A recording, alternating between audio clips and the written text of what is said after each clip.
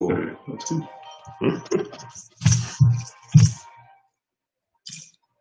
Hey, and we're live, so I'm going to back out into the darkness. Have fun. Thanks for being here. Awesome. Thank you very much. All right, let's see. Get the chat up so I can make sure we're good to go. Awesome. All right, so we're live.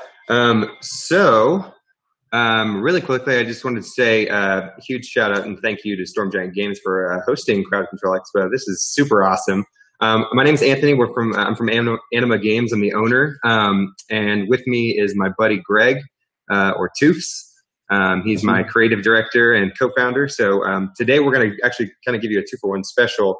We're going to go over a little bit of terrain crafting. That's what I'll be doing here and showing you some of the basics and just how ridiculously easy it is to do this stuff. And then Greg is actually going to be doing some mini painting. So Greg, you want to do a little intro? Yeah. So my name's Greg, or Toofs.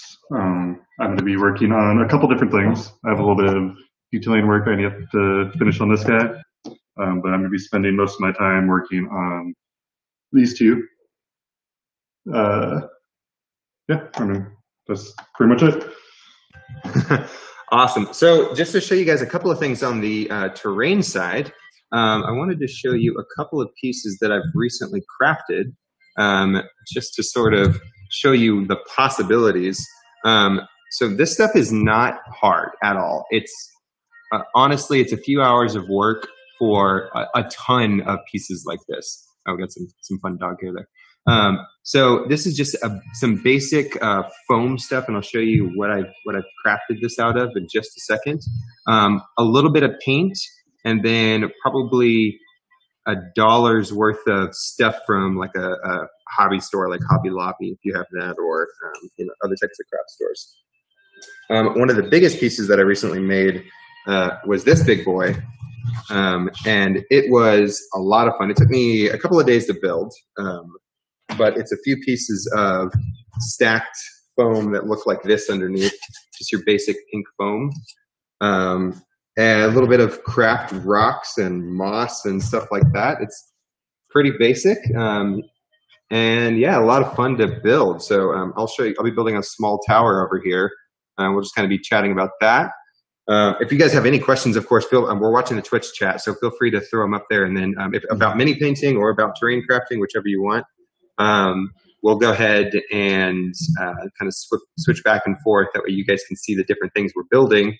And yeah, feel free to ask questions. So Greg, do you want to show off the minis you're going to be painting?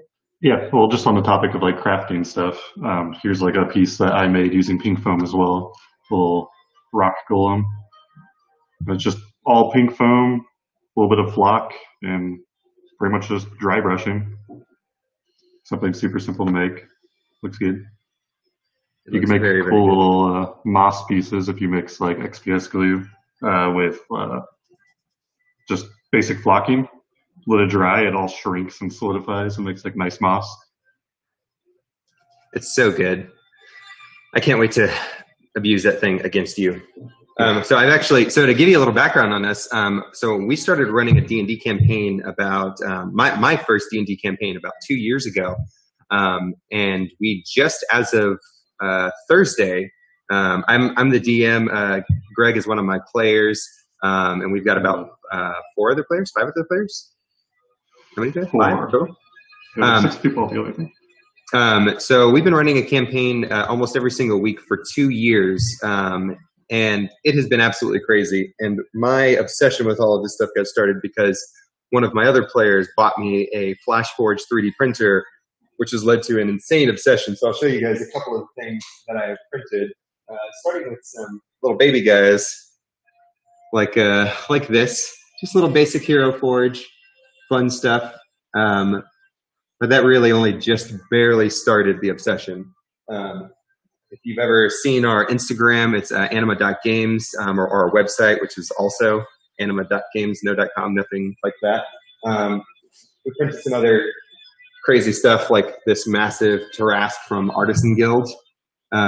This thing is like 3 bricks. It is so heavy, but it's super, super cool. Greg, I'm not going to lie, I'm super excited to throw this at you one day. I'm super excited to paint one of those. speaking of you paint jobs, this is a really kick-ass Baylor that Greg did, like a year ago or so? Almost, yeah, about a year and a half. And the detail on it is just nuts. I mean, you can see I'm 6'2", so my hands are massive. This thing is enormous. Just the detail on it, the cool chain hanging off of it. Let's see if we can maybe this axe and these skulls. It's ridiculous. So one of the things that we do is, and if you guys ever want to see like better pictures of this, on our social media we have like professional photos of pretty much everything. Yeah, that's what I was exactly going to say. So one of the things that we do is our business is we 3D print these from a lot of different really cool artists like Artisan Guild, Lord of the Print, Duncan Shadowluca. Yeah, that's an Artisan Guild piece, and their beholders are absolutely incredible. Excuse me, their eye tyrants are absolutely incredible. So we 3D print these guys and paint them up if you want. We leave them unpainted if that's kind of your thing, if you really want to get into the painting world and do your own thing. Greg, if you wanted to kind of get started on painting, I figured I'd talk about the Kickstarter really quick and then make some bricks and start building a little tower. We have so much time. This is awesome. While Greg is doing some painting, Adam, that's awesome. Nice to talk to you again, man. Yeah, I'm really glad that you're happy with the quality of the prints. Andrew, so these are definitely for a unit of this size. These are, they come in pieces. Actually, I have somewhere around here. Here's an unpainted version of this same Tarrasque, and you can actually see, because I haven't filled any of the gaps. Let me switch cameras really quick, see if this will help see a little bit better. So with the comparison of this guy, you can actually see some of the gaps still in the different large pieces because we use an Anycubic photon to 3D print these. The detail is just ridiculous. You get some absolutely killer detail on these. But yes, they are printed in pieces with that size. And then I come back and I fill them with green stuff or Neatitite, you might know it as.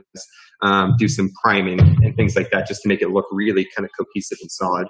And so you end up with a lot smoother lines along these edges that just makes it feel like a more complete unit. So I hope that answered your question. One of the nice things is that I ordered a Phenom by Piopoli, and hopefully I didn't butcher that name.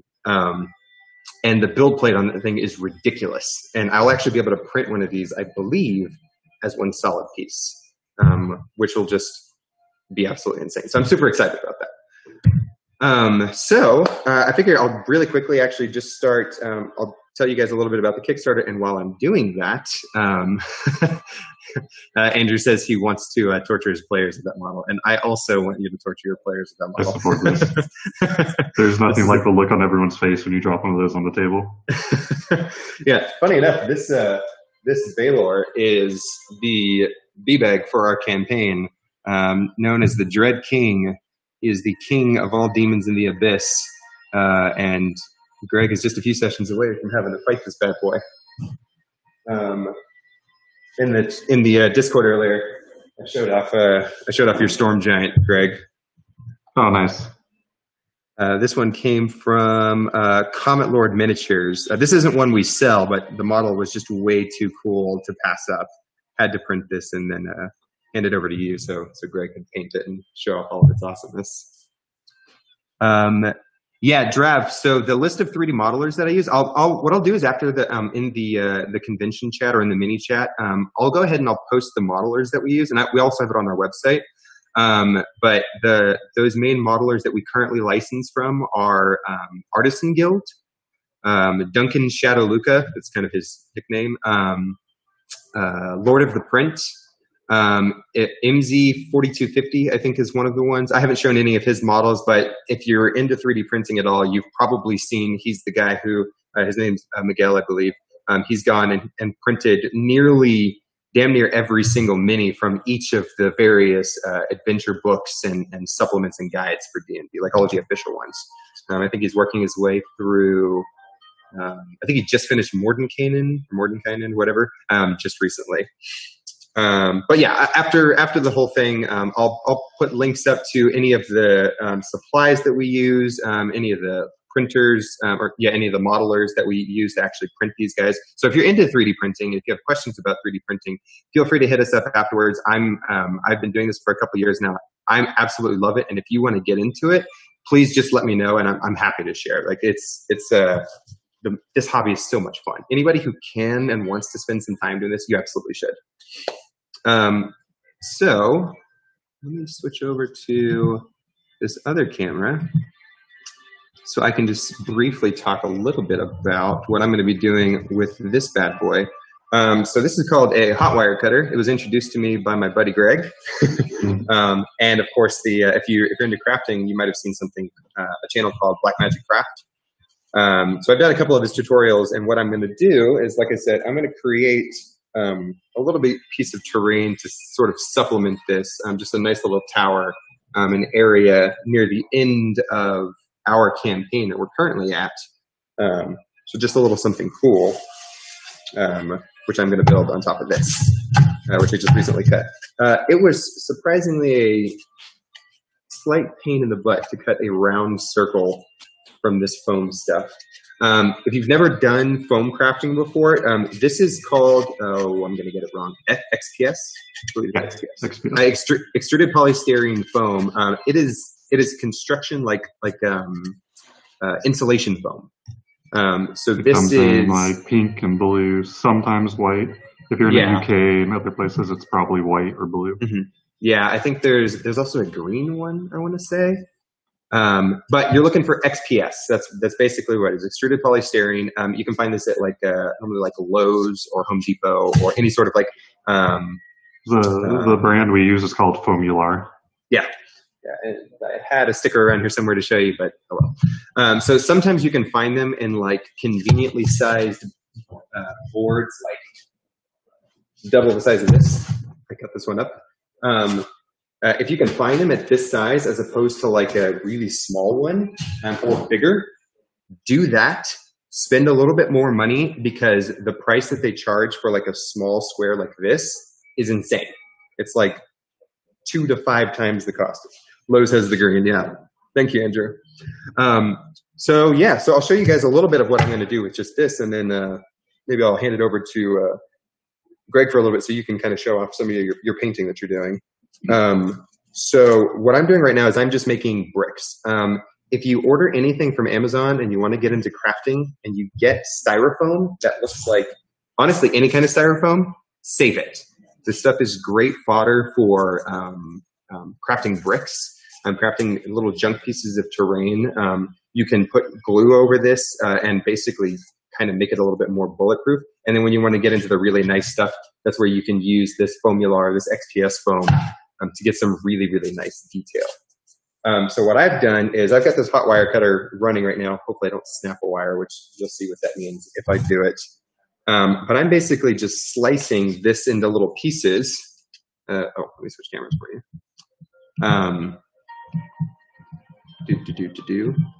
Technology is hard. So I'm switching this into little pieces that are actually going to end up like about yay big. If I can see that, glare is hard. But basically, we'll end up slicing them up and then re-gluing them together, and you get this super cool effect. Mod Podge, exactly. Yeah, I use a combination of Mod Podge and black paint, a little trick I learned from Black Magic Craft. Glue these suckers together with a hot glue gun or with like Elmer's glue, your just kind of basic glue, like this stuff. I use this stuff all the time. Hot glue works, but it does, if you're not careful, it does tend to melt the foam, which can kind of be a pain in the butt. So we're just going to glue these together. I'm actually going to build like a nice little broken down tower. And so the first piece of that is just cutting up bricks. So while I'm cutting up a ton of bricks, I've already started this. Greg, why don't you kind of show off some of your mini painting skills? Sure. So with this guy right here, right now I'm just kind of blocking in some of the flesh tones. Let's see if you can see there. So I just finished the face, working on like the arm and stuff, like the hands. That's pretty much it. Then I have a couple of the metallics to do. I might add a little bit more detail to this cloak, and I have the rest of the staff to finish. I'm trying to make him match another one I did. I'm trying a little bit different techniques. This one I used a bunch of different washes and built up a bunch of different layers. This one I'm trying to do a little bit quicker. I probably only spent about 3 hours on this guy as opposed to probably 8 hours on this one. I am trying a interesting, like, I'm making like my own version of a contrast paint on a few different pieces. I'm taking, what's the name of this paint? It's the Monument ones. They're super high pigment, and I'll mix it with a combination of this flow aid I made of 1 part matte medium, 1 part water, and then a couple drops of your basic like dishwasher detergent. And it really lets everything flow in and causes it to be transparent. So if you were to dry brush, like on the face, you probably can't see very well. You can see better on this one. All of the like little highlighting and shadows shine through after you apply that paint. And it's not quite the same function of a contrast paint like that was used on like this bear, but I actually like the results a lot better. I did something similar for this beholder for Eye Tyrant as well.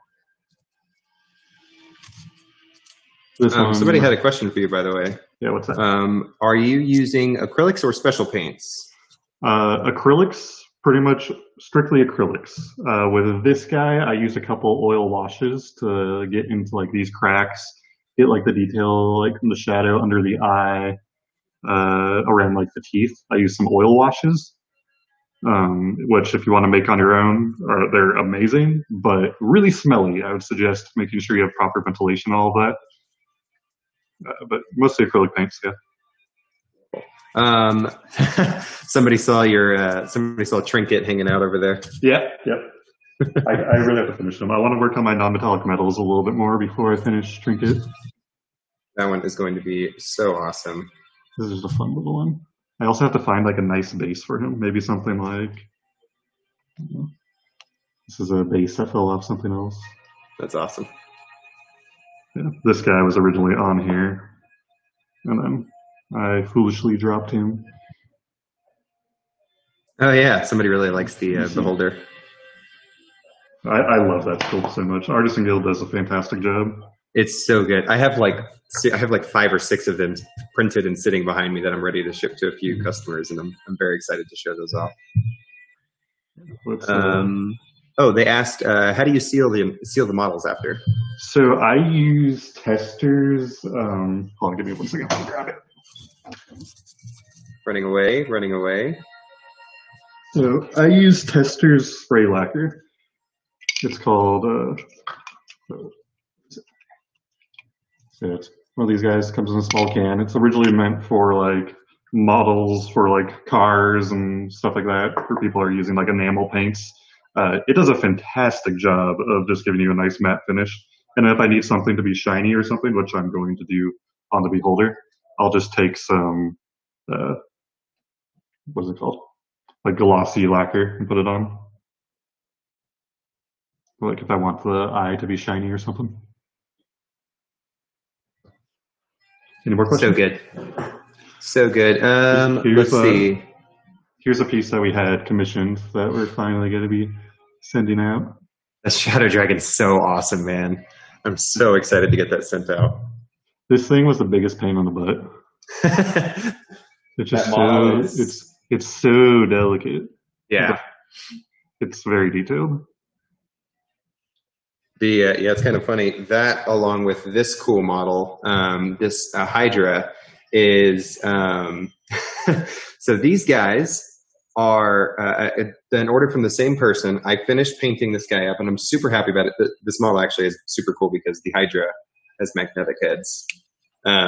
So I was really proud of this paint job. I'm newer to painting than Greg is. I was really happy with this. Finished up the order. He was just finishing up the Shadow Dragon. And then I realized that I painted the wrong size model. So now I'm having to paint it again with the larger size. So goofs of the trade. Oh, somebody had a question for you.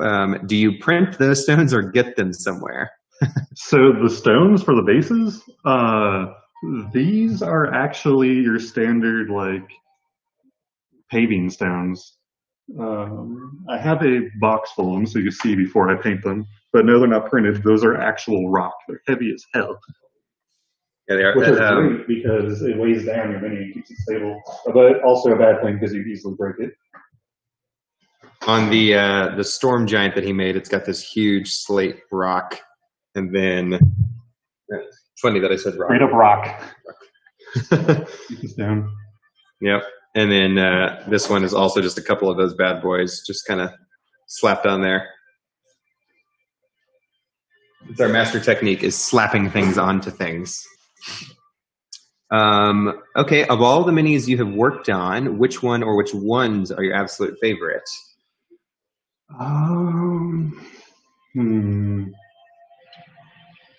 Probably. So I have two. That Beholder for sure is up there.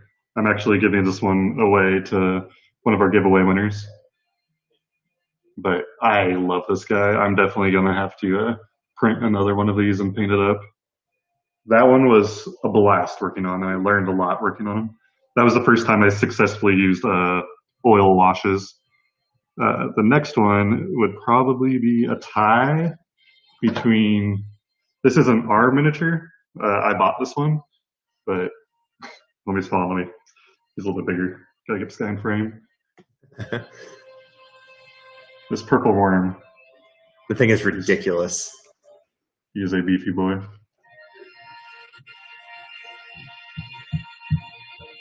I just love the colors and the contrast I got on him. And I did the moss base as well for him. And then he's tied with this kind of two-piece Illithid riding a Umber Hulk. I think out of the ones that I've seen you do, it's a tie for me. Between the ones you've done, it's a tie between that one, the Illithid Umber Hulk, and the Storm Giant. The Storm Giant, actually. Now, the Baylor I love because I feel like that might be my favorite model of all time forever and ever. It can't count because it's too good. Yeah. Mine, the favorite that I've built is probably this. It's not technically a mini, but it is a 3D printed ship, which took me weeks to build and paint. And the detail on it ended up being super cool. The fact that we got to use this in-game was probably one of the most satisfying things I've ever got to work on. That was a lot of fun. And then my other... into the heart of the Storm Giants. That was awesome. And then my other favorite that I personally painted was this super cool ice dragon. I think I got this model from the Lost Dragons Kickstarter. I'm just absolutely in love with the paint job. Let me switch cameras because it's a little bit sexier up close. Just some of the fun paint and just really kind of goofing off and not caring exactly how the airbrushing turned out. I'm very pleased with it. So those are my two favorites. And then if you didn't see this ridiculous Baylor, this was probably going to be my favorite of all time forever. Greg, you did an insane job with this. That thing I probably spent close to 30 hours on. 7 months later. This thing's so good. Look at that. Look at that. It's so good. Just the detail. I love it. I love it. The webcam does not do that thing justice. It really doesn't. It's ridiculous. Oh, yeah. Somebody said, I need the Baylor like next week. Well, we do sell them if you want to get one. Okay, so I have made a butt ton of bricks, and even though this looks like a lot, it's almost nothing. You need so many bricks for this. So I'm going to keep building on this little tower crane, I'm just going to start gluing them on. And while I'm doing that, I figured I'd tell you guys while we're doing this a little bit about our Kickstarter that's coming up. So why don't you guys for just a second watch the master at work. I got a paintbrush. And yeah, we'll be right back. Or I will be right back. Sorry, I cannot see chat right now, so if you're asking questions, I will get back to you soon. But right now I'm just building up some of, like, blocking in the colors for the flesh, and I'm going to go through afterwards the wash. It's so beautiful. I love that thing so much. All right, so I'm going to just go ahead and make a gigantic mess with the glue everywhere, as is ideal. So if I had to say anything about this, like about crafting, about painting, there's obviously like ridiculous levels of painting skill that is like, you cry when you see it because it's so beautiful. See previously mentioned Baylor. But like getting into this is so ridiculously easy. Like this, I haven't been crafting more than, I mean, what, like 3 months? Yeah. Does that sound right? Maybe, 3 months. It couldn't be right. And I built stuff like this, which just looks so good on the table. Like, I'm in love with it. I thought it looked awesome. So if I had to like give like one takeaway for anybody out there who wants to start this, just pick up a couple of pieces and just make some dumb shit. Yeah, pardon my language. You can grab just a couple simple things and be able to do so much. It's like one of these like Olfa blades. You don't need a wire cutter. This, you can do everything we have shown with just this. It's like this and some pink foam. Yep. I've also got mine handy just in case. Always, always, always. Just be careful, don't cut yourself. I've sliced myself a couple times. My wife has been yelling at me because I have so many cuts on my hand because I'm so clumsy. It's absolutely ridiculous. But yeah, seriously, just grab some glue, get one of these things because it'll do everything that you need. Get some foam. I mean, honestly, just steal the packing stuff that you have in Amazon packages and go for it. It's amazingly, ridiculously easy to build this stuff. So while I am gluing brick after brick after brick after brick after brick after brick after brick 1,000 years later, so we are going to be launching a Kickstarter in, I'm thinking, a month or so. We were actually going to launch at the beginning of April, but then global pandemic. Somebody's game of Plague Inc. got a little too real. So we're going to be launching a Kickstarter probably at the end of, what is this? Is this April right now? March? April? April. So probably around the beginning of May, depending on when my daughter is born, we'll be launching a Kickstarter. And so that Kickstarter is going to be called the Crystal Corruption. If you follow us on Instagram, you might have seen a little bit of that stuff.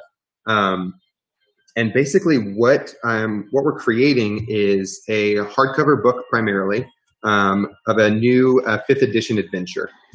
So this will probably get you up to at least level 10. I'm still writing it, so I'm working on some of the details. But the premise behind the story is there is on a continent called Ozmer, which is primarily occupied by dwarves with some other occupants. So there's going to be a lot of kind of Norse sort of Viking themed, symbols and things like that, which I think is going to be a lot of fun. I've been catching up on the show Vikings just to really get some extra inspiration. But the idea is there is one of the bad guys of the campaign is a lovely gentleman named Ulfgar. And I actually have the first print of Ulfgar right here. So Ulfgar the Corrupted is a dwarven artificer, and he is a special kind of dwarf from our world. He is a giant dwarf. Now, let's see if I can maybe get that to focus. There we go. So if you've seen the, oh, thank you very much, Rimmer. He said, everyone go check out their minis. They're selling out of control. That is true. I have so many minis to make. This table was actually covered with like 80 minis earlier, and I have so many to ship. I'm really glad that I was able to get more resin because I got backlogged because I was trying to get supplies. So Ulfgar the Corrupted is one of these gigantic dwarves, and if you've seen the movie Avengers or the Infinity War series, I'm not going to spoil anything, but there was this dwarf played by, I cannot believe I'm going to forget his name, from Game of Thrones. Nope, it totally escapes me. I'm so embarrassed. But there's this gigantic dwarf, and I mean huge. Like we're talking Peter Dinklage. Thank you very much. Yeah, he is massive, and this is kind of a similar race. So this is a descendant of something like that, of this very large race of dwarves. And Ulfgar, to understand his character, you basically just need to understand that he is terrified of an unknown, unnamed titan from Dwarven lore that comes every few thousand years and destroys the larger of these Dwarven cities. And this is his driving motivation, is he's terrified of this titan, and his past is filled with pain caused by this titan having actually visited a city that he once lived in, and he lost his family because of this. And so the campaign is all about stopping him from doing something horrible for what he sees as a necessary step in order to save all of Dwarven kind. And the campaign starts off in a cool little town called Bosca, a little seaside town. And one of the things that we're doing with this campaign, oh yeah, so I'll post some pictures in the chat. We only have 2 of them right now. I've only got printed 1 of the miniatures. I've got Ulfgar printed, and soon I'll be printing an ancient gold dragon named Glimmerheart. Absolutely beautiful. Oh, I'm so excited. And we're going to be doing some really cool kind of action-y poses, which is going to make these miniatures, I think, super fun. So the campaign is essentially a little bit open world, a little bit sandboxy, and gives you an opportunity to explore this continent of Ozimmer, understand the culture, and eventually uncover that Ulfgar is doing something that is causing a corruption to spread all throughout Ozimmer, starting in a region called the Emerald Expanse. That corruption is causing these crystalline kind of viral growths to appear all over walls and trees and wildlife and people, and it kind of creates this insanity. And so that's why it's called the crystal corruption. And so your job is both to find him and stop him from what he's doing, and uncover what's causing this corruption, and hopefully find some way to cure it. So I don't want to spoil too much, just in case any of you don't end up getting it and end up being players in it. I don't want to spoil too much, but I really like campaigns that are big, that are epic, that feel really, really exciting. I'm a writer, and that's always been my passion. And so one of the things that I'm doing with this campaign is making it so there's very high stakes. There are the stakes for the people could not possibly be higher, and for you as players, they're really high. And there's a couple of really cool and kind of scary mechanics I'm introducing specifically for the players that is going to really up the scare factor. So if you don't solve this problem and you kind of dip your toes and you get involved, it'll have real consequences for your character long term, which can be kind of scary.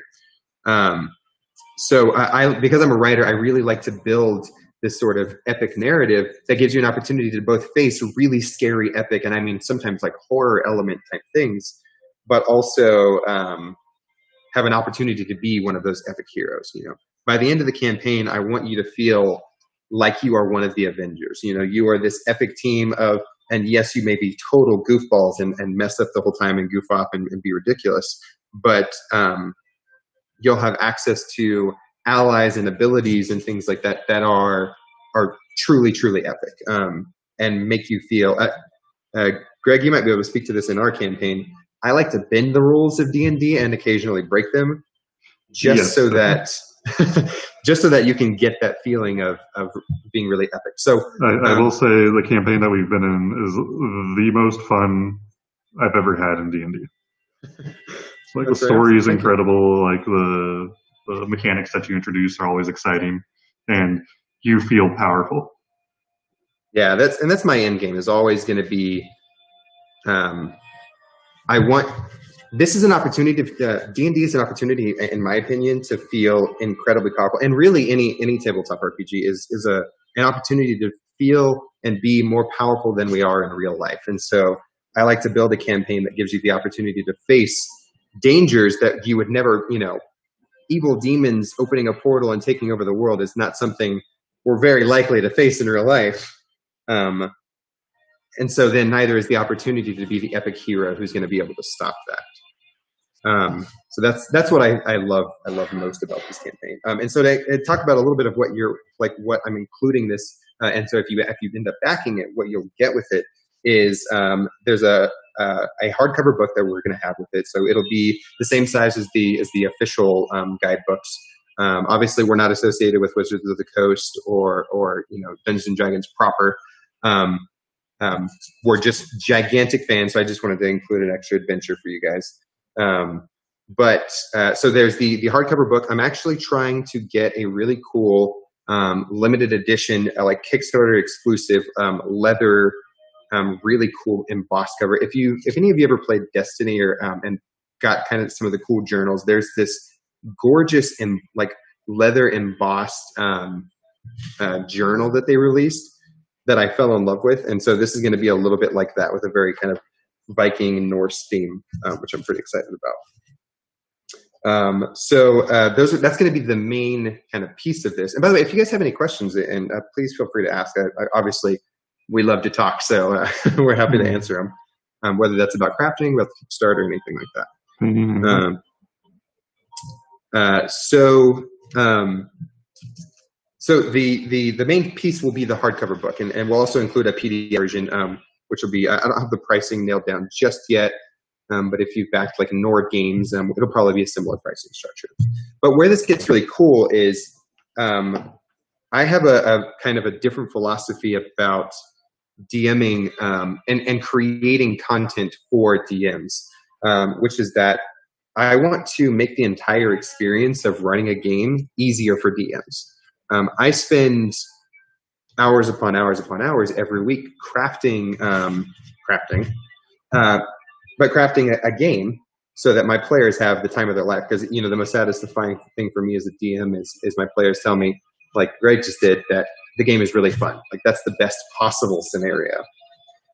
And so what I'm doing with this guide is not just writing an adventure and including some roll tables and calling it a day, but I'm building in everything I possibly can so that you're prepared. And it's cool descriptions. What might their accents sound like? And not that you have to do the accents, but if you're looking for something, I want to include it. I want to include it. That way you can actually use it. You know what? Just for fun, I'm going to leave that broken tower there. And happy little accident. Happy little accident. This is a broken tower, so why not? And so this is going to come with a lot of content written specifically to make it easier to be a DM for this type of adventure and make it more fun. So you have to spend less time prepping little goofy stuff that I often find that I end up doing because an adventure didn't include some detail or minutia. With balancing without trying to go overboard and giving you too much.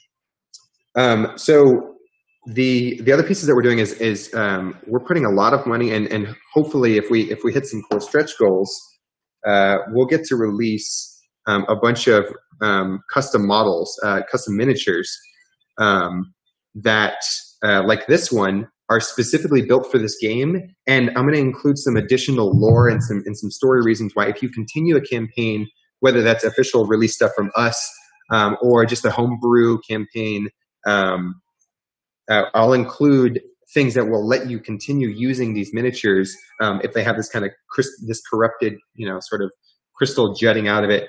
Why might this still be in your world at the end of this adventure or campaign? And so we're going to be crafting tons of these. I've got already about 25 different new miniatures that I'd like to get created. We're working on the first two. The second one's almost done, and we're about to start working on the third one. And the suite of them is going to be kind of crazy. So that's going to be the third thing, is these custom miniatures. And then depending on kind of how the stretch goals and things go, we'll start adding in custom maps, item and NPC cards. I'm a huge fan of Griffin Saddlebag. If you guys haven't seen them, go check them out on Patreon, on Reddit. Griffin Saddlebag has some of the coolest NPC and item cards of all time. I'd like to make something that can kind of go well with them, with those cards, in case that's something that you've got, something that will be a nice complement to a set like that, but will help kind of flesh out, and again, more DM tools to make your life easier.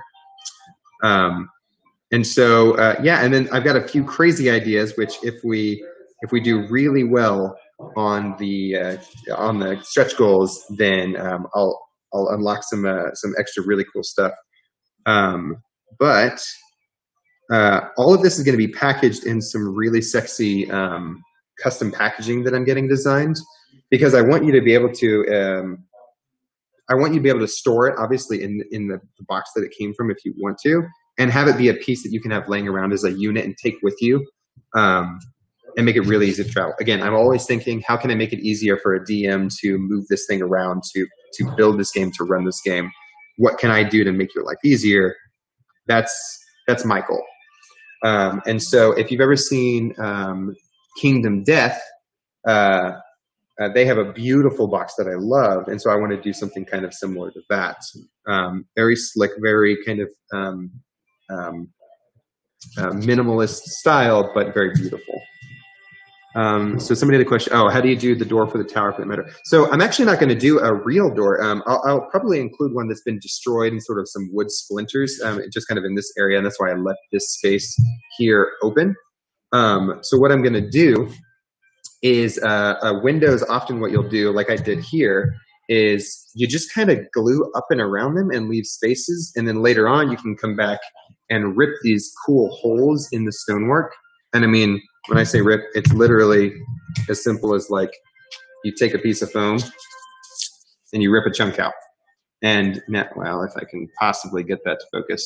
So you just rip a chunk out. That entire technique right there is how this guy was made. Making stones looks incredible. You should show them the lava piece when you're done explaining everything. Oh, yes. I have the lava piece behind me, and I'm super excited about it. I definitely want to show that off. Yeah, so what I'm going to basically do for the door is I'm going to take probably, I have some laying around here somewhere.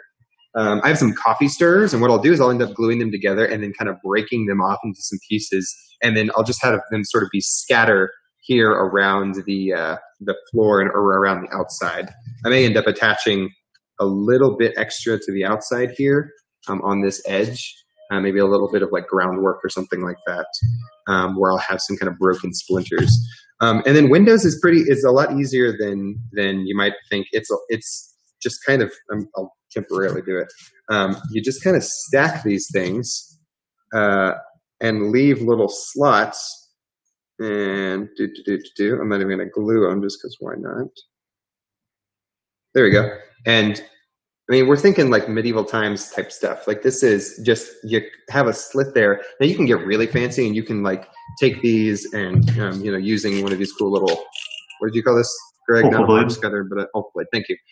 You can actually take these and slice like a nice little cut. So it's a little bit more realistic.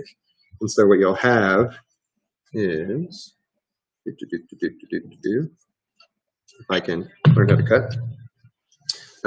So with these two pieces like this, if you the camera are at the internal on the inside of the tower, there's this nice little slit so you can get good angles and shoot through this smaller hole at people are kind of down below you. And so what I'll do is kind of put this like here and then kind of make some nice arrow slits. But I'll probably end up doing that on like a second floor because you wouldn't often find at least I wouldn't normally put windows on like a lower floor of a tower like this. Yeah, a murder hole, exactly.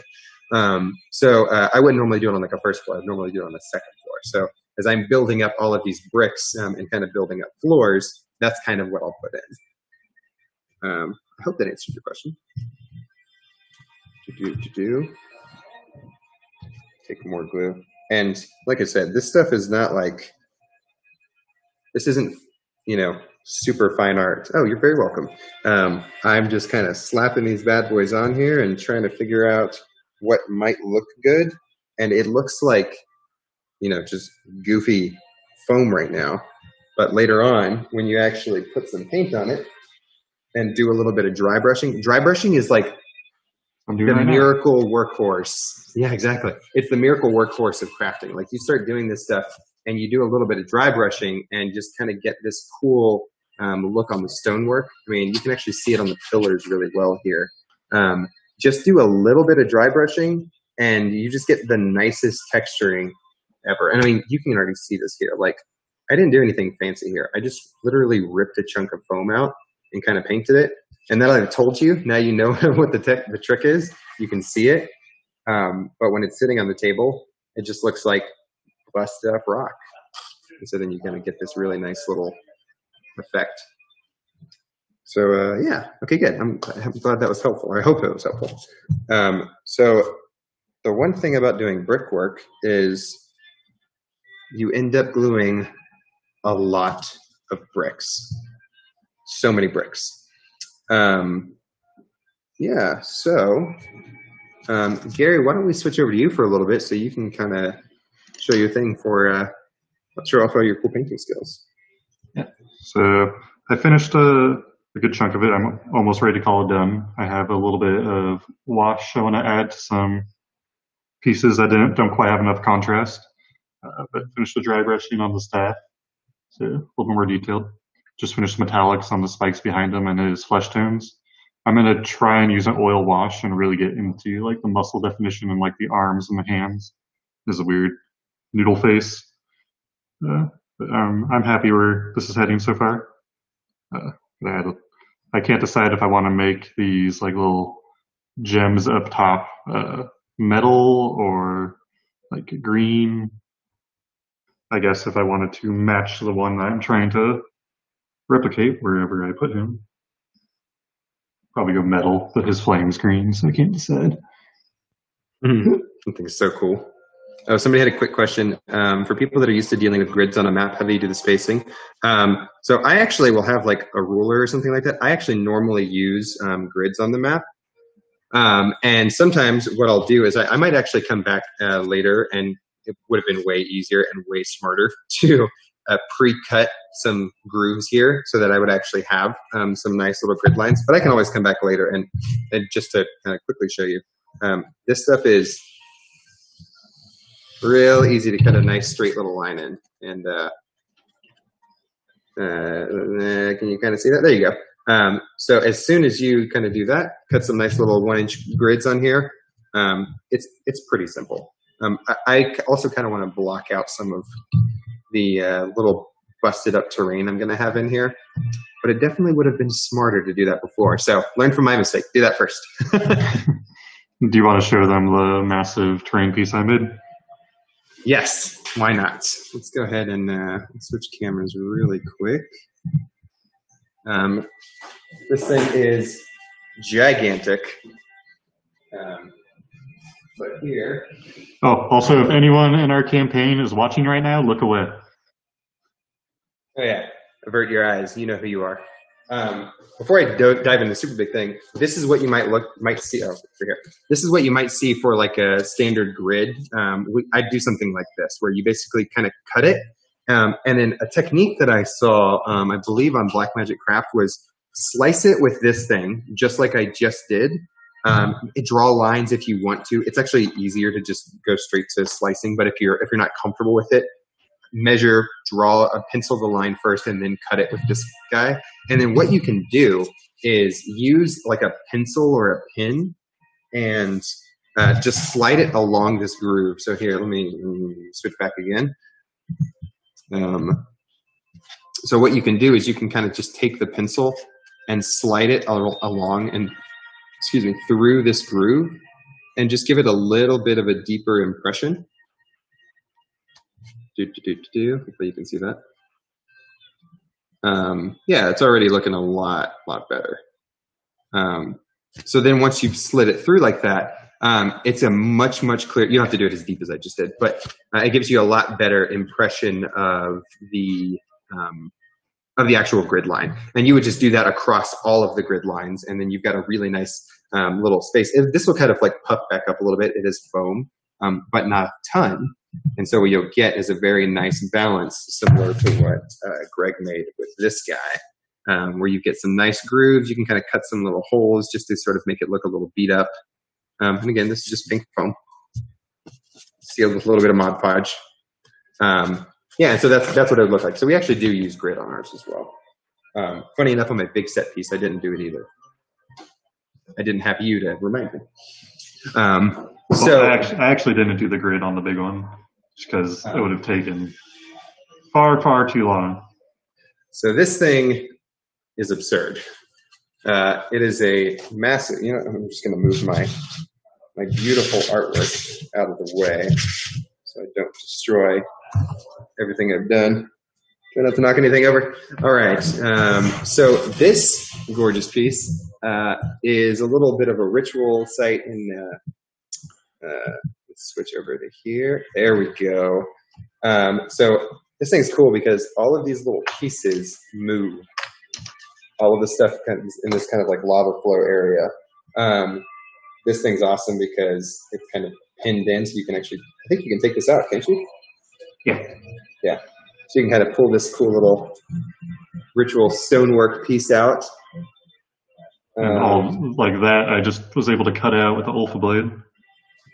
Yeah, and it's that same technique where it's just you slice it up, you kind of give it some cool little groovy edges, and then cut little symbols into it. That's a script for nothing. I don't think it says anything at all. Yeah, it's just gibberish. There was an actual alphabet I found, and then it's just gibberish. It's an ancient ritual, which means if you make this exact stone, your crafting skills will forever be amazing. So make one. This thing is actually going to be a super cool ritual site that will be coming up in our campaign. Greg got a little bit of a spoiler because he wanted to make something amazing. I love this thing. It's so cool. I mean, even like if you can't see this. If anyone's interested, I have a detailed Imager link where I went through all the steps that I did to make that entire thing. If anyone's interested, just post in chat and I can try and get you a link. So I'm going to try to move the camera. I apologize if this makes you motion sick, but I have to show you this super awesome. Holy moly, losing everything. So some of the details on this, he's got these cool marbles in here that like look like bubbles in the lava, and like, oh my god, it's so beautiful. Just look at it. Just observe with your eyeballs. There's also LEDs in the lava, which I don't think the camera will pick up. There's no way, sadly. Hello, garage roof, ceiling.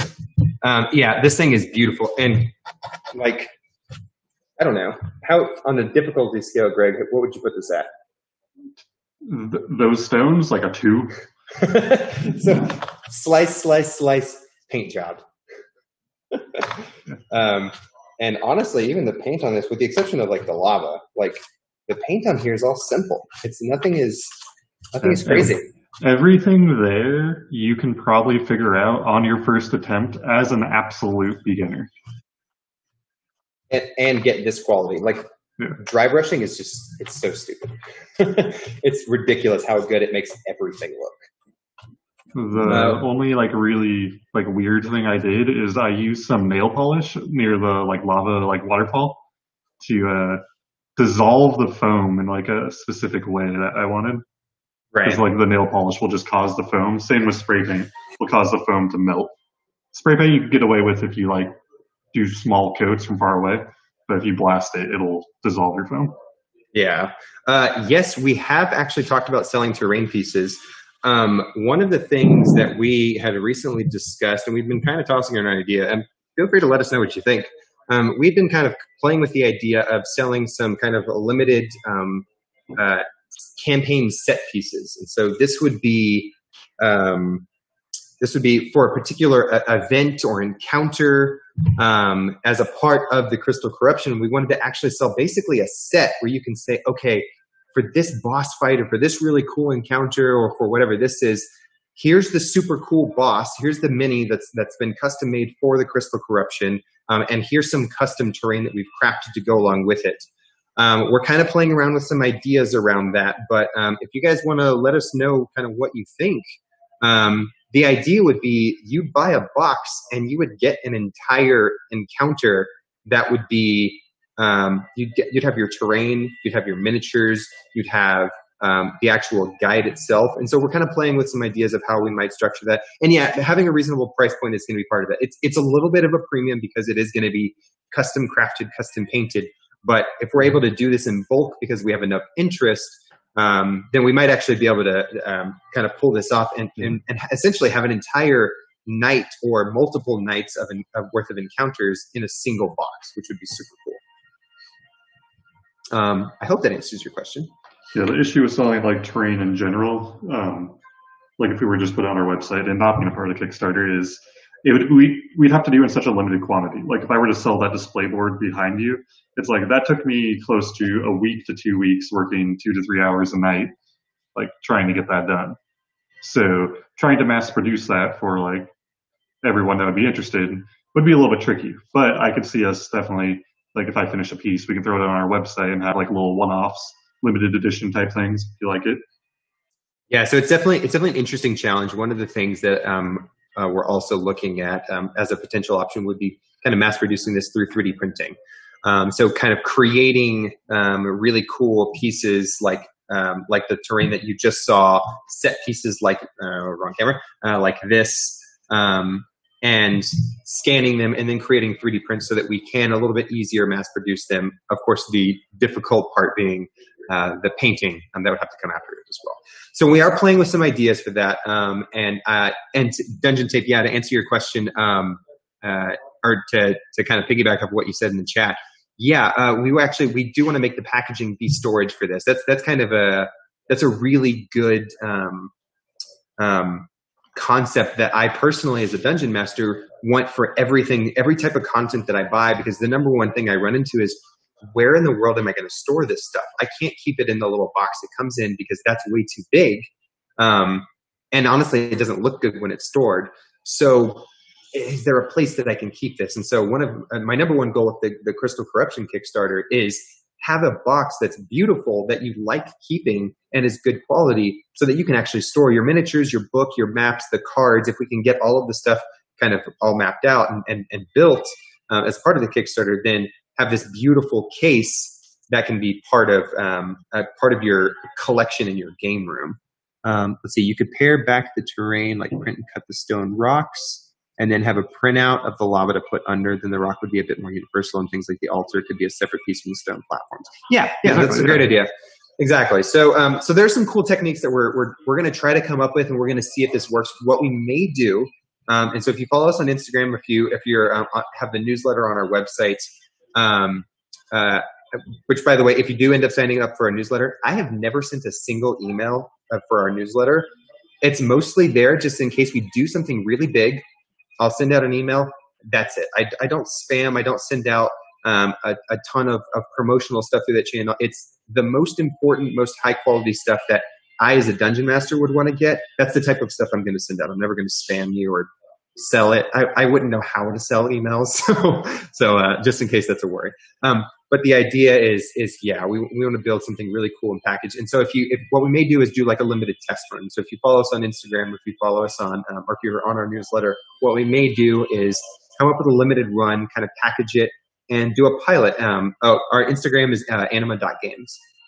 So if you want to see something like that, then yeah, follow us, and we might do a limited run where we build a couple of these pieces. We sell you an entire night's worth of, like, as a DM, here's the miniatures, here's the item cards, here's the actual campaign, here's some cool dialogue from different NPCs, and of course here's the terrain to go with it. We might sell an experience like that, just to kind of give you a little bit more as a DM to play with.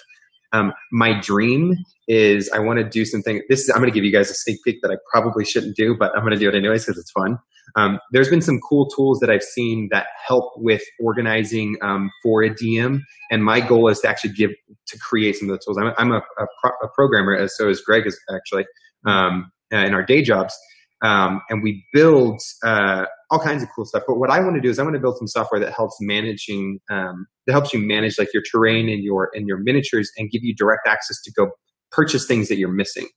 So I'm building an inventory system that will essentially let you, which minis do I have? I want to build an encounter kind of like the D&D Beyond encounter builder. I need to build an encounter. Do I have that miniature because I've got too many, or I've got a bunch of them. They're all kind of thrown all over the place. If you're anything like me, I'm so disorganized. It's terrible. But I have trouble thinking of what do I have available that's in front of me while I'm building a separate encounter in like a different tool or in Roll20 or in D&D Beyond.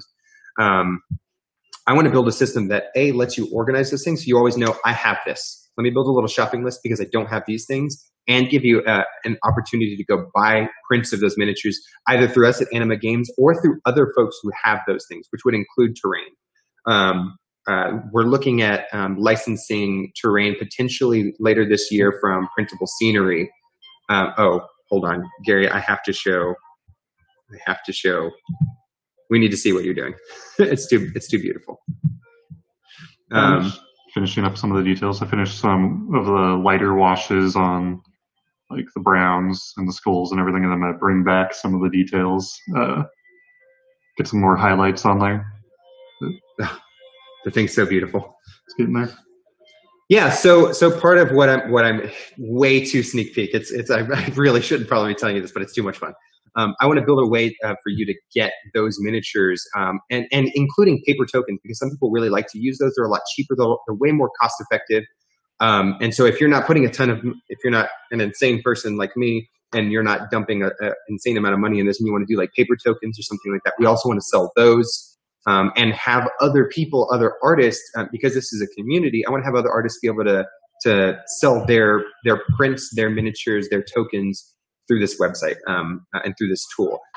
That's way too early. That thing does not exist yet. It's something that I'm working on building. But again, if you're following us on Instagram, then that's something that you'll get to find out way earlier than anyone else. We could probably also use this time to plug our Discord. If you want updates on all this stuff, you'll get more detailed things on our Discord. Yeah, I've actually I've been posting concept art as my artist is creating it. I'll post the link to his Instagram as well, Artitari Banata. Banata. I have no idea how to say his last name. He's an incredible artist, and so from the Kickstarter, we've been posting some early screenshots and some early artwork of concept art from the Crystal Corruption. So we'll post the link to our Discord on Anima on the Anima Instagram and wherever else. I'm sure we'll find 10 million places to post it. So just follow us on Instagram, and I'm sure you'll get the link to it. But yeah, so in that Discord channel, we talk about the game. I'm going to be doing some playtesting of different content. So if you guys want to hear about that, and if you want to be a part of that and help us build this and make it really, really good, please feel free to join us. Like that'd be something that's super, super cool. Once we get the Kickstarter started, I'm actually going to close the Discord, and it will become a reward tier as being a part of the Kickstarter, being a part of the Discord and joining the specific channels that'll let you actually see the content early. That way, it kind of hides some of the stuff from players who might want to not get spoiled. Okay, so I'm going to keep working on this cool tower, and then. Gary, I want to see some more detail. Excuse me, Greg. I want to see some more details on that that mind flare. It looks so good. Let me finish up this while I have paint on my brush, and then I'll show you guys. But right now I'm just building up some of the highlights on skulls, doing a light glaze so some of the shadows still shine through, and I can just keep building it up slowly. So. Yeah, I don't know if you can see right now, but I did the first highlighting coat on that skull right there. Yeah, it's getting there. Soon, I don't know if I'm going to have time during this stream, but I'm painting this for one of my friends. I was foolish and accidentally lost not one of our minis, but a mini that he had purchased, and I was like, yeah, we'll print you one and then get it all painted up for you. But you can't leave out the most tragic part of that story. Oh yeah, so I had a really nice Wormwood like character storage vault, and yeah, that's gone too. Nice black walnut. It was beautiful. I'm gonna miss it. That's so heartbreaking. Oh, by the way, I'll put them in here and you. keep them nice and safe. I'm worried that I set them like on top of my car or something and then drove off. Oh, my heart, it breaks. Somebody had a question for you. What kind of palette are you using? What is this? So, if I'm giving you any advice, I'd probably say make your own. You can buy these little cellulose pads for like mops for really cheap. And then all I'm using for the paper is your standard like butcher's paper, like parchment. Was it? I had it. Yeah, parchment paper. Just Reynolds Kitchen basic parchment paper. What's this? Everyone probably has this in their drawer or at the local market you can just pick up for a couple bucks. The one I'm using is called Master Sons. I don't know if you see that. It comes with some paper that's pretty thick. Do not use that paper. That paper is meant for heavy body acrylics. So if you're like, my background actually comes from painting canvas. So it's like I was aware of like wet palettes and all that. Those papers do not work for mini paints. You're gonna have a bad time. The water doesn't saturate through for these like thin body acrylics. It's meant for those like thick, heavy body. But this butcher paper or this parchment paper is incredible. Another tip for your wet palette is I don't know if you're in like a humid environment or a dry environment. We're in California, so I don't really have to worry about this too much. So when I'm done, I can just seal this up, come back tomorrow, my paints are great. If you're in a humid environment, if you leave this out overnight and you cover it up, your paints are going to end up looking like this guy right here that's like super runny and not great. You want to either put your lid on upside down so you get some air that flows into your like wet palette and dries out your paints a little bit, or you can cut off like the corner and that will allow airflow in and you just close it up and then you'll be good. That's if you're in a humid environment. California, not an issue. So somebody had a question. Did you 3D print those pieces or are they the plaster Hearst Arts blocks? I'm not sure. I'm guessing you're asking about these guys. I actually just cut these on this hot wire cutter right here. I'm not sure what the Hearst Arts blocks are, but using this and you can actually also do the same thing with this. I'm just lazy, so I use the hot wire cutter. Take a piece of styrofoam. Doesn't matter where you get it from, unless you want the fancy stuff, which you can get from like a home improvement store. You very slowly cut it through and hope your wire doesn't break. And now you've got a nice little block, which you can then continue cutting up nicely, getting some cool little strips, which you can then eventually turn into. And so you just continue cutting this stuff up, and eventually you'll get these nice little bricks like about this size.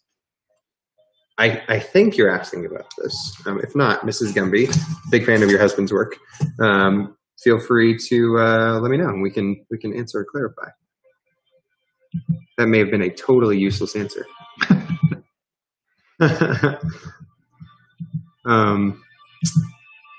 Yeah. All right. So I'm going to continue gluing. This is the one downside of building anything that is like a old medieval castle type brickwork stuff. You just spend so much time gluing bricks. So much time. Now, granted, I'm talking a lot, so I'm going a lot slower. What you can also do if you don't want to spend a ton of time on cutting out individual bricks, in my opinion, that is what looks the best. But you can always just take your foam and like the back of like a paintbrush or like pencil and just carve your lines into it. And you just kind of build that up and you're just denting the foam. The pink foam doesn't work quite as great. There's this foam you can get, I know, in like the UK and any like European countries that takes like the imprint a lot easier. The pink foam is a little bit like not spongy, but a little bit more rubbery. It wants to go back. But you could probably do 2 passes with a pencil and kind of build up different depths of layers. So you can just go through and just trace out all of your brickwork, and then you get the same effect. Just individual bricks is always going to look better. It looks so good. And then the nice thing about it is you can always just like cut these little bad boys up and do things like this where you leave holes. When you do this kind of size, cutting out the individual bricks, you can like rip out nice little chunks and just leave yourself, you know, all kinds of wiggle room to play. And I love making bricks of different sizes. Even if it's on accident, I'm like, oh man, those bricks turned out totally uneven. That's totally okay. Like once you put them all together, like you'll never be able to tell. Like this little set piece I made for the ritual site is a hot mess of mistakes of slicing up bricks. And, you know, that problem aside, I think it still turned out good. Like you can barely tell. Like, but there's like, I mean, I've got weird little pieces. Let's see if you can see that right about there. There are these little like triangular pieces I cut up and put in here. And in real life, yeah, exactly. So Dungeon Tape as an architect, any real architect would look at my stonework and go, please, God, don't ever build a building, you giant idiot. But for D&D purposes, it's great. So the wash is almost dry for his base. Dungeon Tape is never going to forgive me for my bricks.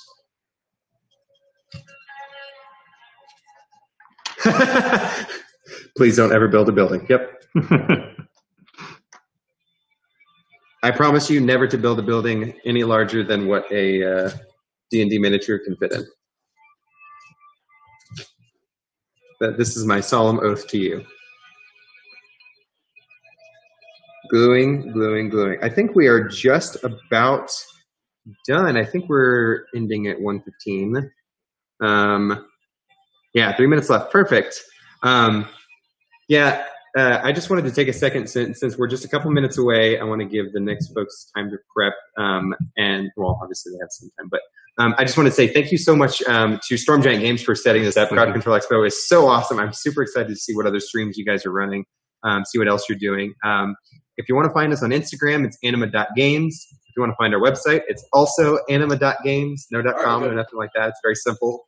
We're also, we'll probably end up doing more streams like this. This was super fun. And our shop is actually, I won't forget the links, I promise. I reopened the shop for just this weekend. I actually closed it because of because of coronavirus, and I apologize for saying the C word. But because of that, I closed it just to make sure that I had the supplies. I got a bunch of extra stuff, but it's not a guarantee that I would have it for tons and tons of orders. So for just this weekend, we're going to be open. If you guys use the code Crowd Control on the website, it'll give you a 20% discount. So I'll be open for the weekend to add some more orders. It will take a little bit of time to print them. Like you can see, I print them all myself, and I hand, like, you know, craft them and make sure that they're good. Like this guy, I haven't even finished removing supports from him, but we make them all right here. Nothing crazy. And of course, if you want them painted, then between me and Greg, we're going to make something amazing for you guys. Again, thank you so much for joining us. If you guys have other questions, I'm going to post all of the links in the Discord. This has been super awesome. Thank you guys so much for joining us. Hey. Thank you, Remy. Yeah, no problem, Anthony. Thank you guys so much. We watched the whole thing upstairs. I'm glad we got some good comments and other people watching and hanging out. Yeah. We posted about it in the chat, but we were looking through your website while you were streaming, and the stuff that they have at anima.games is freaking nuts. Like there are minis that I never would have imagined. And like I said, we're in the abyss in my game right now. And that Asmodeus you have, some of those Valors on there are like, they're insane, so awesome. Insane. They're so awesome. It's been awesome to watch you guys work today, and stick around on the Discord and hang out. But yeah, we'll do. We'll do. Thank you so much for inviting us. This has been awesome. Of course. Yeah, we'll send you a link to the video. We'll do. All right, guys. Everyone have a great day. Thank you.